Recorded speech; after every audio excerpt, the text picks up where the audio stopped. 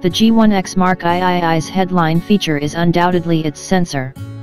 Canon says that the 24.2 megapixel APS-C CMOS is similar to that used in its popular EOS-80D DSLR, offering a sensitivity range of ISO 100 to 25,600. The firm's Dual Pixel CMOS AF technology is on board for on-chip phase detection, which means autofocus is impressively quick. The sensor is coupled with Canon's latest Digic 7 processor, which enables EOS-like image processing features such as auto lighting optimizer for balancing difficult illumination conditions, and diffraction compensation for sharper-looking images when shooting at small apertures. Continuous shooting specs are decent, at 7 fps with autofocus between frames, or 9 fps with the focus fixed at the start of a burst.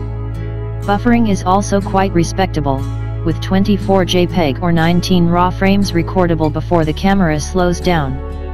While this is no match for the ultra-quick Sony RX100 vs 24 fps, given the relatively short lens, I don't think many potential buyers will be terribly concerned.